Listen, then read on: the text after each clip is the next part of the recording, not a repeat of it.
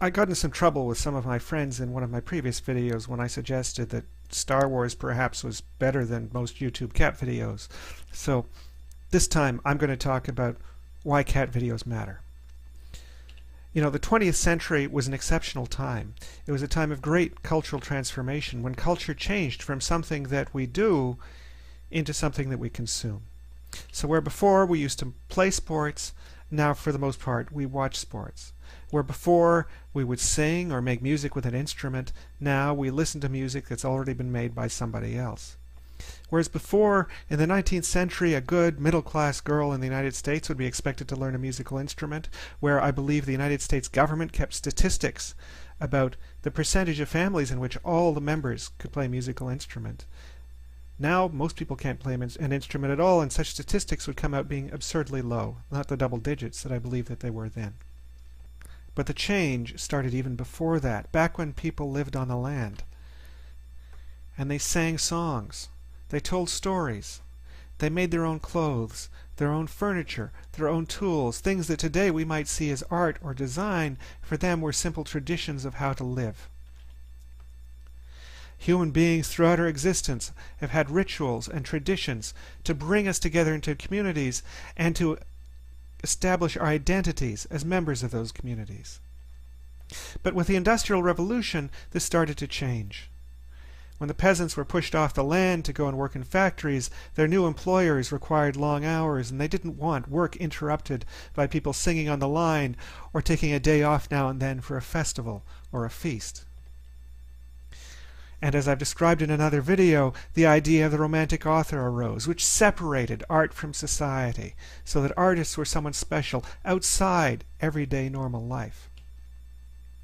And in the 20th century and the late 19th century, we had the introduction of many technologies: sheet music, inexpensive newspapers, radio, film, the gramophone, that further professionalized culture.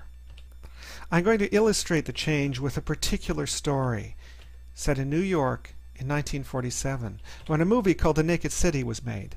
I got this at my local library, and on the DVD you can see an interview with a guy named James Sanders. And Sanders talks about why this is an important film. First, because it was actually made in New York. Until then, Hollywood usually mocked up New York in a back lot in California somewhere instead of actually going there. The other reason is because it showed what New York was like at the time.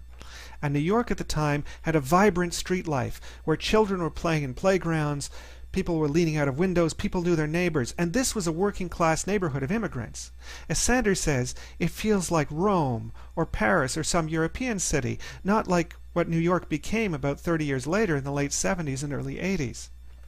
But what Sanders says that's really important, he says, what you see in The Naked City, in virtually its last year of existence, is a kind of a way of life, until that year or the year after, and then it would all change. And the reason it changes, he says, is because a couple of years later, television came to New York City. And when that happened, instead of sitting out on their stoops and talking to passers-by, many people went inside to watch TV. My wife grew up in China, and she saw the same thing happen there in the late 70s and the early 1980s. Her neighborhood is still pretty vibrant, but she says how she could see in the evening when the TV shows came on, people left the streets to go in and watch TV.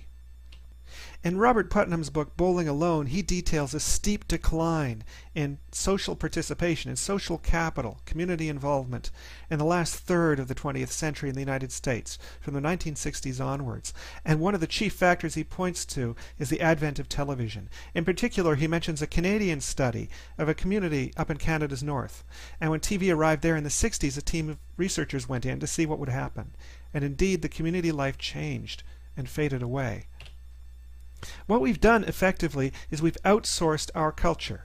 Where before it was something we did ourselves, now it's something that's done by others for us. And so we come to see culture as something that we consume and not something that we do. Which brings me to cat videos. Now, cat videos are often seen as not being very good, but that misses the point. The point is not whether cat videos can compete with the output of Hollywood, but the active participation of the people who create them. That someone who makes a cat video is doing culture rather than simply consuming culture. And by doing that, that person sees themselves as an active participant in making the culture and the society that he or she lives in. Now, it's true that I've said as audiences we contribute significantly to the meaning and the value of popular cultural works. But that situation is quite different because by law, and as we see ourselves, we're acting within somebody else's world.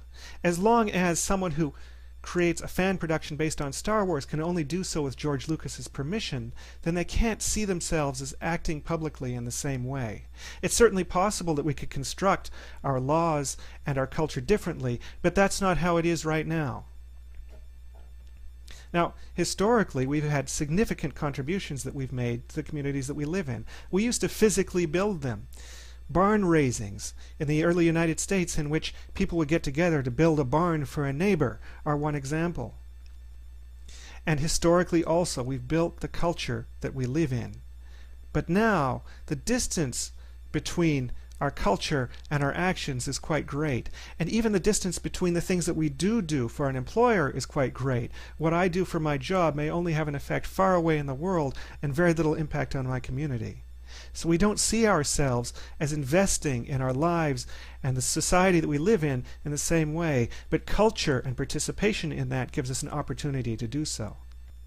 This has a relevance for politics too. We often pretend that the vote of an individual makes a difference, but the truth is, as we know deep inside, it almost never does. And in any case, voting is a very weak form of participation in democracy.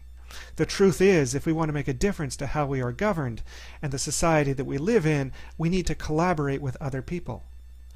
And the relationships and values that we form around and through culture are fundamental to that, just as is our identity and our sense of ourselves as people who are active in our society and contribute to it. Unfortunately, the habits of the 20th century die hard. Corporations have become rich in a model where they are at the center and we are at the periphery, and they make the content and we consume it, often individually. And they want to fight to maintain the profits that they've made. Where a model has worked, they want to continue with it. And even if we contribute as audiences, they want to capture and control that value for their own interest. And so they've been warping the environment under which we can again participate in our culture. But I'm going to talk about that more in detail in other videos.